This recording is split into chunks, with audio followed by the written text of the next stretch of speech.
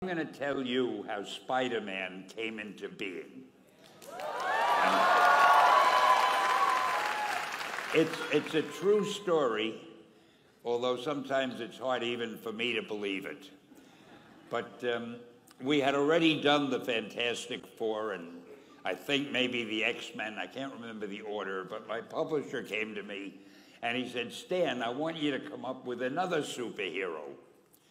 So I said, okay, and I went home, and when my publisher said do something, I'd better do it because I wanted to keep my job. I thought, what can I come up with now? And the most important thing in a superhero at first is the superpower. Once you get that, everything else comes along.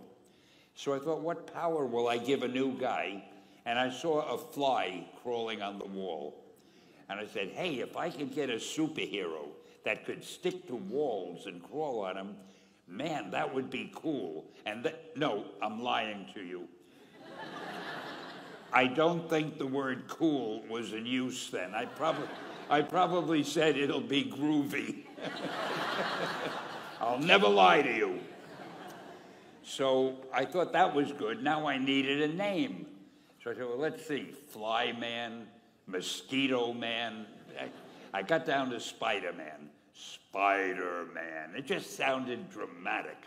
So, okay, I had my hero, I had his power, his name, and then I figured just for fun, I'm going to give him personal problems. Because except for you people who are that your lives are perfect, but most other people have personal problems. And then I thought I'd make him a teenager, because there were no teenage superheroes that I knew of at the time. So armed with all that wonderful material, those great ideas, I ran into my publisher's office and I told him. This was my reaction, the reaction he gave me. Stan, that is the worst idea I have ever heard. First of all, and he started to give me his, because he's a very logical man, very intellectual. First of all, people hate spiders, so you can't call a hero Spider-Man.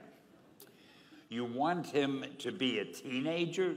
Teenagers can only be sidekicks. And you want him to have personal problems? Stan, don't you know what a superhero is? They don't have personal problems.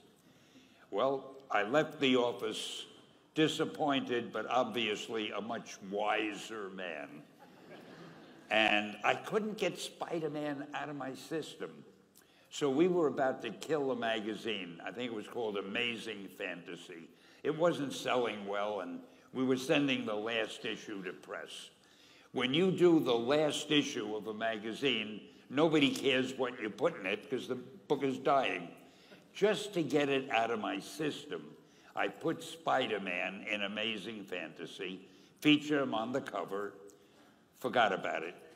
A month later, all the sales figures came in. My publisher came racing into my office. Stan, you remember that character we both loved so much, Spider-Man? He said, let's do him as a series. Now, why am I telling you this? Besides the fact that I have to kill a little time. If you have an idea that you genuinely think is good, don't let some idiot talk you out of it.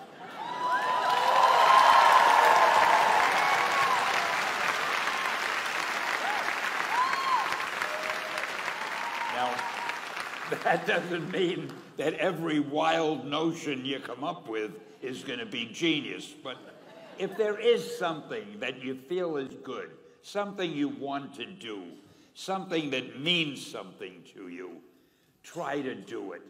Because I think you can only do your best work if you're doing what you want to do, and if you're doing it the way you think it should be done, and if you can take pride in it after you've done it, no matter what it is. You can look at it and say, I did that, and I think it's pretty damn good. That's a great feeling. So don't let idiots talk you out of something that you think is good.